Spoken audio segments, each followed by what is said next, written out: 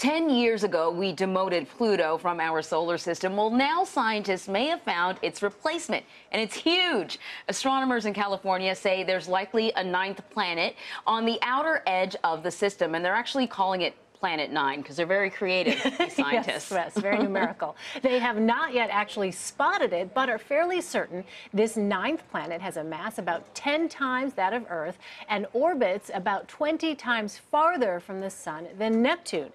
Chief astronomer and director of the Fells Planetarium at the Franklin Institute in Philadelphia, Derrick Pitts, joins us now to talk more about this exciting news. So, Derrick, this is really big news in your world, but even for textbooks, around the globe, people who thought, oh, what happened to our 9 planets? Because we grew up. Sure. And so now there is one. Possibly. Right. Possibly. So Possibly. Explain, how did scientists come about this discovery, possible discovery? So the way that astronomers were able to come to this is that they realized that some objects that they were seeing at the farthest reaches of our solar system, out near what's called the Kuiper Belt, that's a region that's out beyond Neptune, that has a tremendous amount of material left over from the beginning of the solar system. They realized that a group of objects out there were behaving in a way that they couldn't actually completely account for mathematically. So they realized that there was a gravitational influence on them that they couldn't figure out.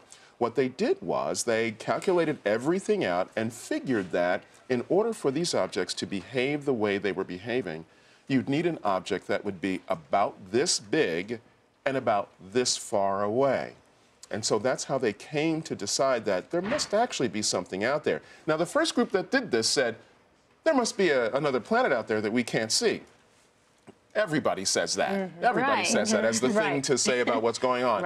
And so nobody really takes it seriously. However, when 2 other astronomers at Caltech looked at the numbers, they said, hey, wait a minute, this is real. Mathematically, it's so possible. it must be mathematically, it looks like this is what would resolve this problem. So, you know what? Maybe there is another planet out there. Let's start looking. So that's what I see now is a mathematical equation, but not a planet. What is it going to take to prove that there really is a planet? Right, but let me say one other thing about that. The numbers don't lie.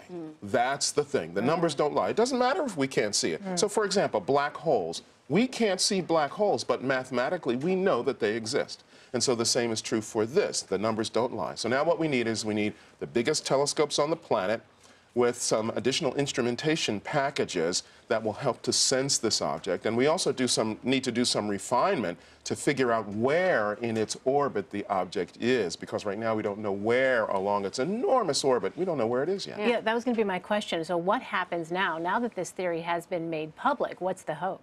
Well, the hope is that we'll find it sometime soon. Everybody hopes we'll find it tomorrow. But the world, your world, everybody's going to come together basically and try to come up with those refinements that you talked about, so they know where to point these giant telescopes. Yeah, that's right. So a smaller group will look at this and try to figure out what where to look for this, and then telescopes that are available where there's time available on these instruments, and the instrumentation also to go on those telescopes. We'll try to take a look for this, and this will go on at various observatories around the world, hopefully until somebody comes up with it. Now, once it's actually seen by one observatory, other observatories will be asked to go to this location and see if they see anything. And all this is in an effort to make sure that everything is confirmed as clearly as possible. I wanted to ask you, we talked about this, just how often are scientists looking up at the sky, seeing anomalies and thinking, oh, it may be this, it may be that? How often do these sort of things pop up in your world that we never hear about and then they get discredited? Well, this is the big thing about astronomy, is that the universe is full of secrets and a lot that we don't understand.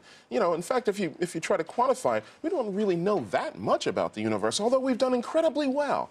But there's still many, many secrets. And so astronomers are always finding anomalies that then have to be figured out somehow. In this case, what makes this so exciting is it's another planet for this solar system.